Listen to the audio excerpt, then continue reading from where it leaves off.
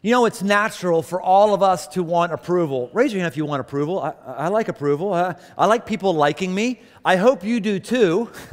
I hope you do too. In fact, it's a natural, normal thing to have that. We are created to be in community, and part of being around other people is to have some level of affirmation. So affirmation isn't inherently bad. It's just, am I living for others' affirmation, or am I living under God's affirmation and approval? And this through line of adoption, where God comes and takes abandoned orphans and pulls them into His family and treasures them, is throughout the whole Bible. Here's one example from the book of Ephesians, chapter 1. It says this: "Blessed be the God and Father of our Lord Jesus Christ, who has blessed us in Christ with every spiritual blessing in the heavenly places, even as He chose us in Him before the foundation of the world, that we should be holy and blameless before Him. In love, He predestined us for adoption as sons through Jesus Christ, according to the purpose of His will."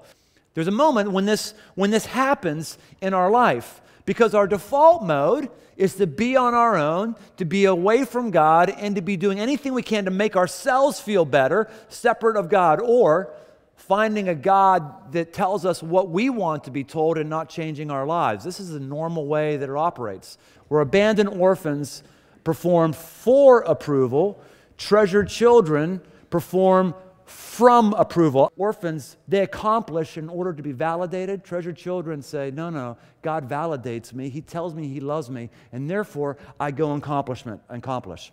I'm just trying to cement in you right now that if you're a treasured child, because God came after you, because you are important, because He chose you. He chose you. Do you feel that important? God says certain things to all treasured children. These things I say right now are not my personal opinion. These things I say right now are woven throughout the entire Bible. It's the immortalization and the immutability of His words that He's cemented in print so that we can know His character, know what He says to us. Some of us have struggled with this last 3 weeks because the idea of a father who approves is hard for you because you do not have a frame of reference with an earthly father at all. And your heavenly Father would say to you, child, I cemented in Psalm 68:5 that I'm a father to a fatherless.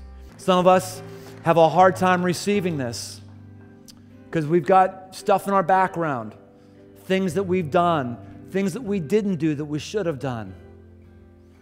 Your heavenly Father says to you in Romans 8, chapter 1, anybody who is in Christ Jesus, you are new, and if you are in Christ, there is therefore now no condemnation for anybody who has Jesus in them. There is therefore now no condemnation for anybody who is in the family of God. Jesus, God, does not condemn you. Your heavenly Father looks at you as a treasured child, and He said, I will never come to you and condemn you. I will never smack you down. There is not a day of reckoning that's coming. I already handled that with Jesus on the cross.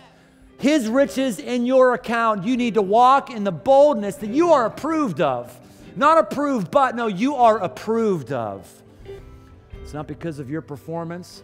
You are holy because of Jesus' performance on your behalf, and His Spirit fills us. When God looks to you as a treasured child, He looks at what's inside of you, and it's not your actions. It's the very Spirit of God. He says, that's a holy one. In fact, He chose you even before this world was created. That's how big He is and how important you are. Until you receive how important you are, you're going to try to find it from some other place. He's so important to you that He was personally involved in knitting you together in your mother's womb. You are a treasured child of the Most High God, who has never been forgotten, who will not be forgotten, and who is simply loved and affirmed. Well done, because of who you are and who God says you are. You are not known as a college graduate. You are not known as a high school dropout. You are not known as an addict to Him, as right wing, as left wing, as an American consumer. You are not known as these things.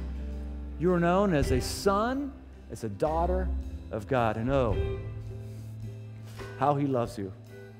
How He loves you.